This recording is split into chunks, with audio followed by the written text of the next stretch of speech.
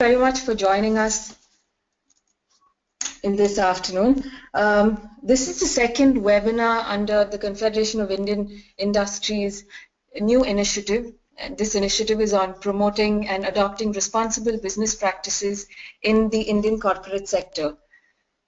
This is the second webinar that we've attempted in this subject, and in this session we're going to be discussing how we can protect employees in fraud reporting and how we can strengthen the whistleblower mechanism.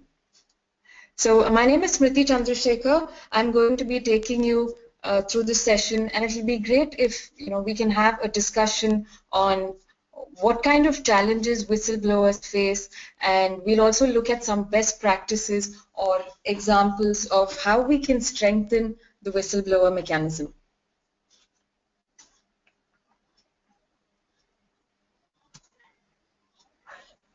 Okay, so the agenda broadly is this. I'll take you through a brief introduction.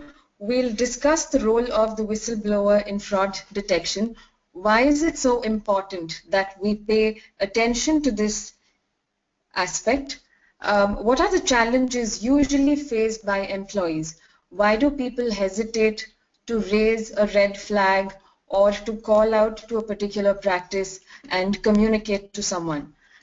We'll also look at what practices we can adopt to encourage reporting, and we'll also look at some things that we can start immediately, very basic and simple steps that we can start to strengthen the entire whistleblower mechanism.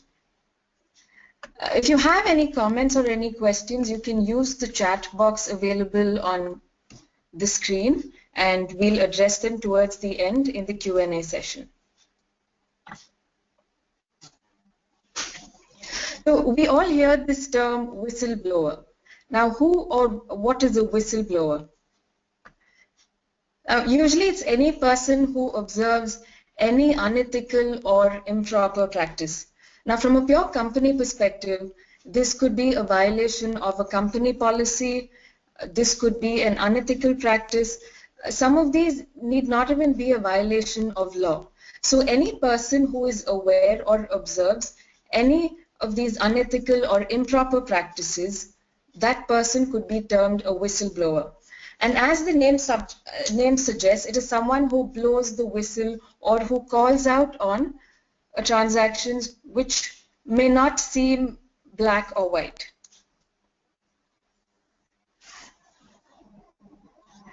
Now, once we know what a whistleblower is, usually the next question is, what is an unethical or an improper practice? This is a question that many of us struggle to answer.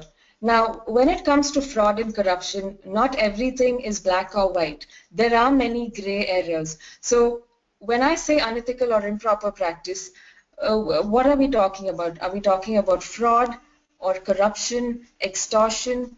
Are these different terms? A lot of people think fraud and corruption are the same, when in reality they mean different things. In India, we also have a practice of giving gifts during different festivals and occasions. Entertainment expenses also form part of the entire gamut of marketing. So how many of these, or which of these transactions are okay? Which of these are not? These are some questions which are very difficult to answer with a straightforward yes or no. Another very common example is if the vendor is related. So let's say I introduce a supplier into the company. Does that automatically make the transaction unethical? So if someone says there is a conflict of interest, how does one then determine whether a particular transaction is unethical or not? So these are questions or challenges that we face very often, and it is very difficult to get a clear-cut answer on these.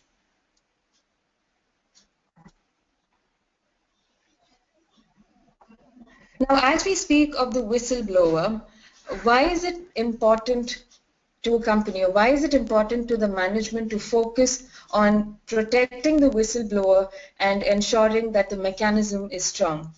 Well, one of the largest things is that, one of the most compelling reasons is that the whistleblower is a person who can raise a red flag which can trigger off an investigation into a much larger scheme of things. There's this very interesting quote by Edmund Burke, which says, "All that is necessary for the triumph of evil is that good men do nothing." So employees who are silent observers within the company and have access to a lot of information, they are the ones who can flag off or trigger any red flag on a transaction. So why is it important to create this environment? The main thing is to ensure, in order to create an environment of integrity, generally employees must be encouraged to report violations.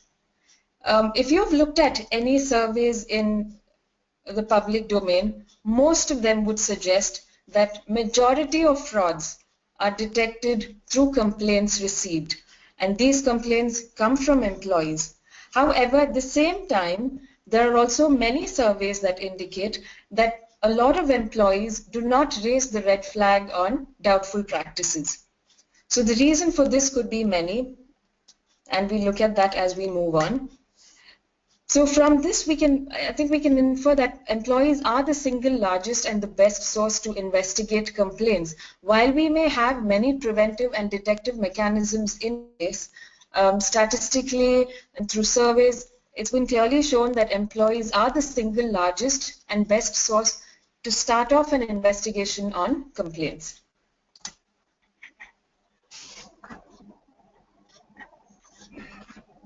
So while this is important,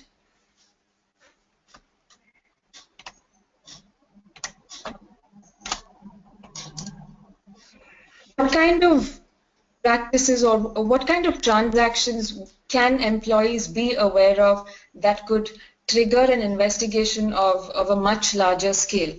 Now, employees are literally the eyes and ears of the organization. Okay, so we have a few examples of practices that employees could be aware of. Now, as senior management or as a company, if one comes to know of these transactions, then different remediation measures could be put in place. So one example is vendor corruption. So let's say there's a junior employee in a purchasing department. There is a very high chance that he might be aware of any suspicious agreements or relationships with a vendor. So let's say the purchasing manager, for example, is on a call with the vendor. The junior employee could be in the same room, and he might be privy to a conversation which could suggest corruption.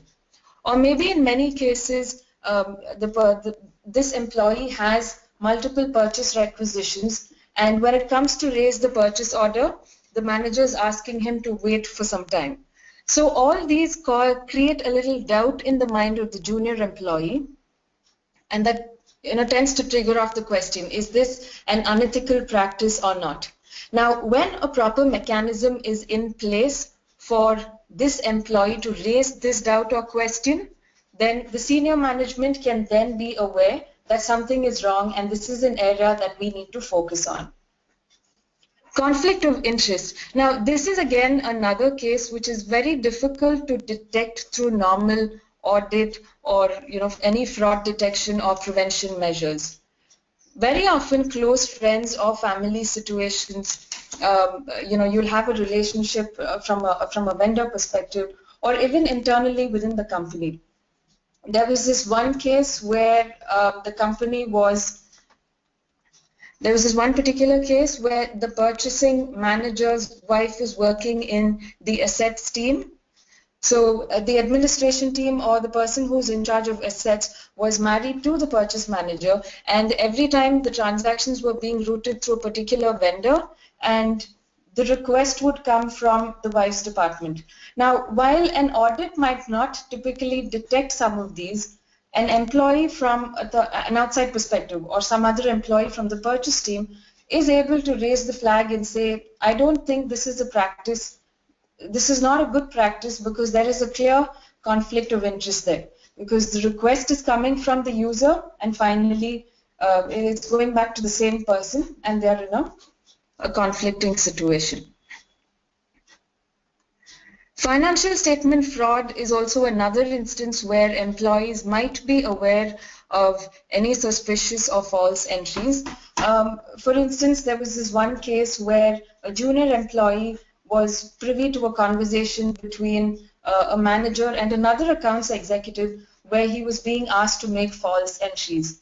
Now, if the audit committee or anybody at a senior level came to be aware of this, then there's a lot that they could have done. So it's very important to protect the whistleblower, and even before the protection is afforded, to have an excellent mechanism in place so that these questions can be raised. Someone needs to then look at whether it's a valid question or not, is it ethical or unethical, and then take on the transaction review from there. So we keep using the term red flags quite often. Red flags are any suspicious transactions or any doubtful transaction that a whistleblower or an employee can flag off, and these are very critical to setting a series of events that could unearth large fraud. With any large fraud, nobody really knows what the final outcome is. It is these small things or small triggers that we hear of which help us to get started in building on a much larger case for an investigation. So that said, if you ask any of us, why won't people raise the red flag on fraud or corruption or anything unethical? It might seem very heroic, but if we put ourselves in the shoes of an employee who's a silent observer to this, I think the fears and the challenges that they face will be quite obvious. Many people will hesitate to come forward and report a violation. And most often the reasons are that they don't want their promotion or career prospects to suffer. Okay, so these are some of the very common statements we hear. I'm loyal to my boss and hence I will not report a violation. I do not wish to be called a tattletale. Some say that these are common practices in India. What if the police get involved? And some feel, why must I bother? So these are some of the challenges that many employees face. These are other challenges or reasons why employees will not raise the red flag on any suspicious transactions. So broadly, we can categorize these as retaliation, which is the single largest reason why employees will not raise the red flag. So anyone who feels that they will suffer for having raised a doubt or communicated any doubt fears retaliation, then they will not usually communicate or raise the red flag. Breach of loyalty is another one case. So some people are very loyal to their particular team or department that they may feel that they don't have to raise that. It could be seclusion. So what happens is in some companies, if the communication systems are not anonymous and confidential, if someone else comes to know that this employee had raised the red flag, he could be branded as someone who's, like a tattletale or someone who's trying to cause a little problems within the company. Sometimes it could also be management practices. There are some areas of businesses where it is considered normal to provide bribes or gifts or incur entertainment expenses. So these could be considered management practices even if the policy says otherwise. Then there is a doubt in the mind of the employee, must I really raise the red flag on this? Does this require any communication? Lastly, there's also an element of fear from personal liability. Any employee might fear, what if this becomes a much larger investigation and the police come in, will they question me? What are my rights and liabilities? Many employees are not aware of their personal liabilities in case something crystallizes. So with all these challenges in mind, how do we encourage reporting within a company and how do we strengthen this whistleblower mechanism? I think one of the first steps is to define acceptable practices. Company policies must clearly explain what acceptable practices are. Usually what happens is you'll see many companies with a well-drafted code of conduct and ethics policy, and this policy might in turn refer the reader to other policies.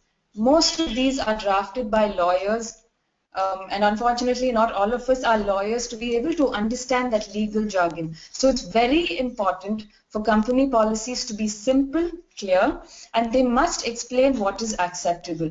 Now, if we know what is acceptable, then any reader will be able to infer which are the practices that are not okay. So I'm just going to put this question: which of these lines or statements in a policy seem clear? So you have one policy which says gifts over INR 1000 shall not be provided or accepted by employees of all levels. So as an employee, if you were to read this statement, would this seem clear? Or you see this statement, gifts of values as may be defined by management shall not be allowed. Does this seem better, or is there's an element of ambiguity here? And we have another line which says, gifts and entertainment over INR 1000 shall not be allowed unless clearly approved by the management. So as an employee, if I'm witness to a transaction where a certain amount of gift expenses has been incurred, if I were to read the policy, I should be able to tell whether the practice is acceptable or not. And this is usually the starting point. If the policy itself is not clear, then an employee is not going to be able to tell whether the practice is doubtful or not.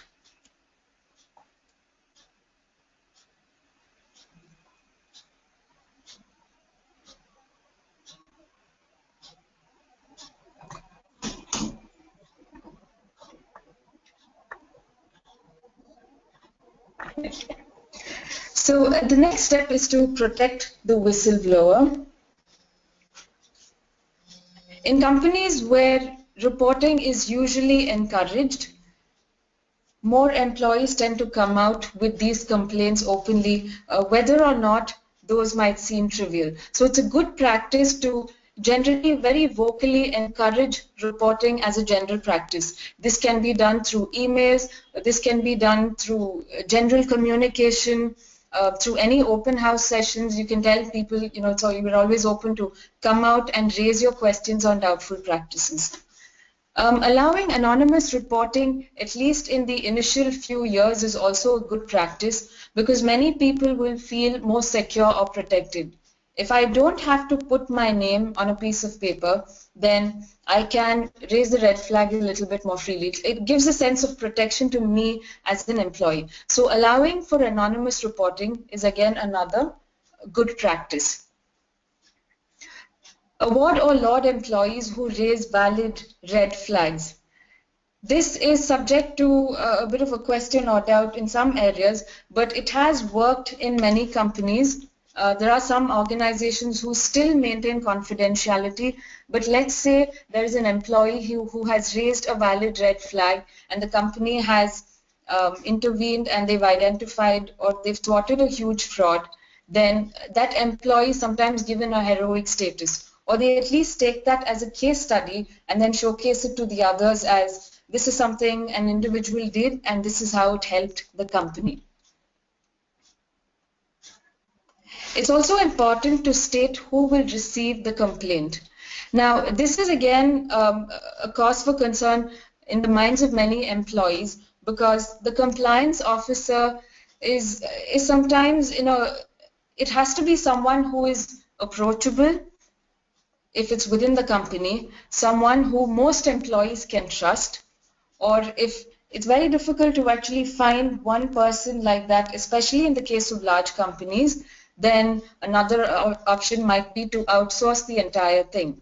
So then an employee knows that all complaints sent will be going to an external agency, and then onwards, the particular complaint will get classified as valid or not. So it's very important for the company to state who will receive the complaint, and it has to be someone who, in the mind of the employee, there shouldn't be any doubt or hesitation to escalate it to.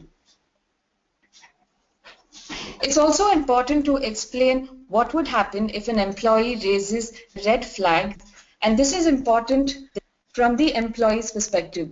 Usually, we tend to explain this from a company's perspective by saying, you are helping us detect fraud, we are losing so much percentage on fraud, etc. But from an employee's perspective, he's seeking to protect himself. So you need to explain to him the good and the bad things. What would happen if you raise the red flag?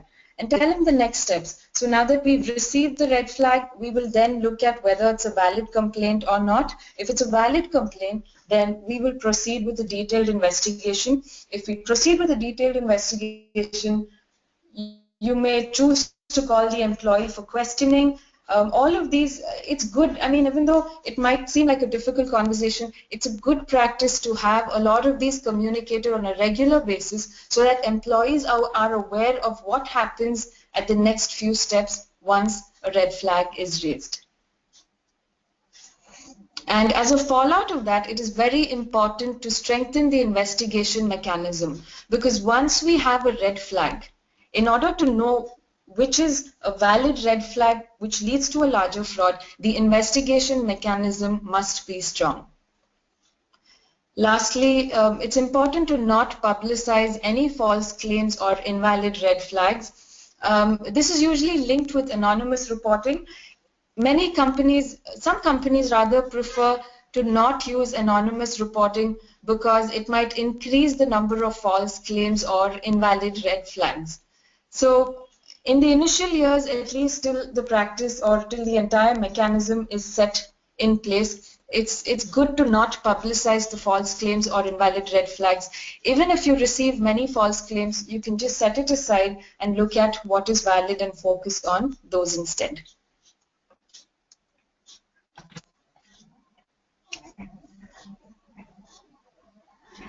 The third step in encouraging reporting is the method of investigation itself. So as we discussed previously, the method of investigation must be clearly defined and communicated. So any anonymous complaint has to be segregated as valid or invalid.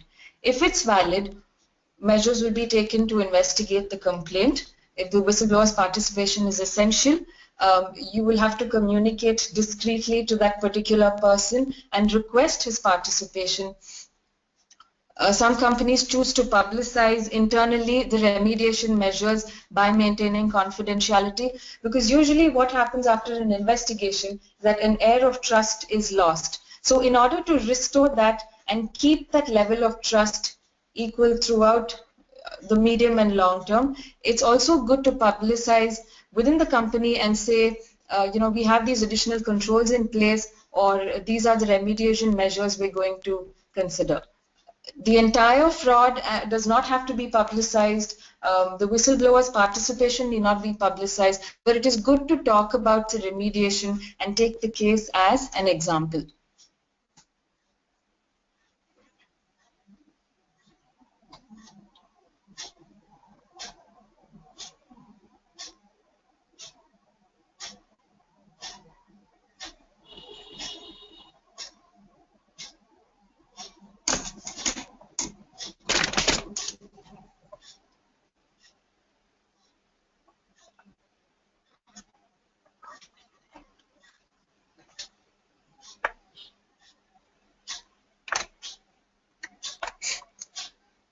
So what are the next steps to this entire thing? So far we've seen how to encourage a whistleblower. So how do we get started? While this might seem a very daunting or a Herculean task, we just need a few very simple things to get started in order to have the whistleblower mechanism in place.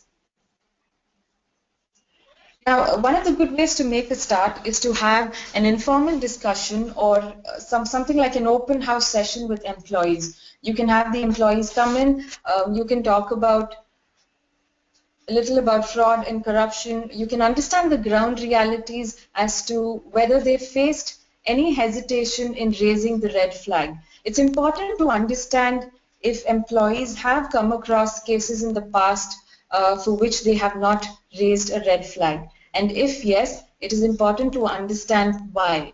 Now, if you approach the whistleblower mechanism more from a ground reality perspective, in many cases it's proven to be more effective rather than taking the simple legal route of drafting a whistleblower mechanism just to satisfy the legal requirements. So having this kind of an open discussion with employees will help the company understand what are the ground realities, what are the challenges, and what are the doubts in the minds of the employees before they come up with a red flag.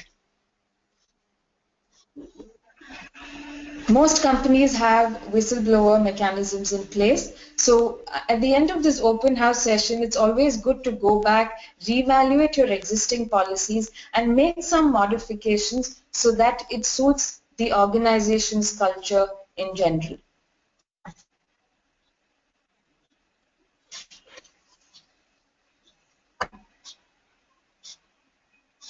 The person who receives the complaint, as I said, this person or agency is also very important. So if you have an ombudsman within the company or a compliance manager, it's very important to see and assess his independence, his popularity level, and respectability. Is he someone that many employees will be willing to send a complaint to?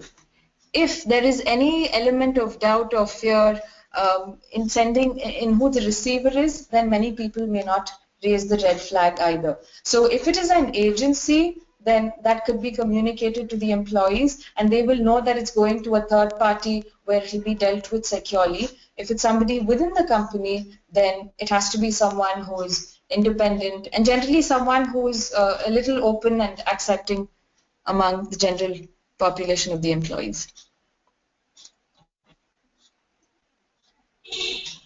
So these are the first few steps that we can adopt that will help pave the way forward to encourage reporting in general. Now, once these are in place, you can have a system of a more standard system of reporting, and over time you'll be able to build on the same mechanism to make it a little stronger.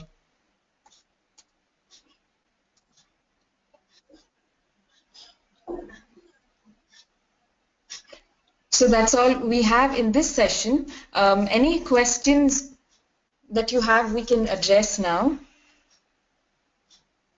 Any questions related to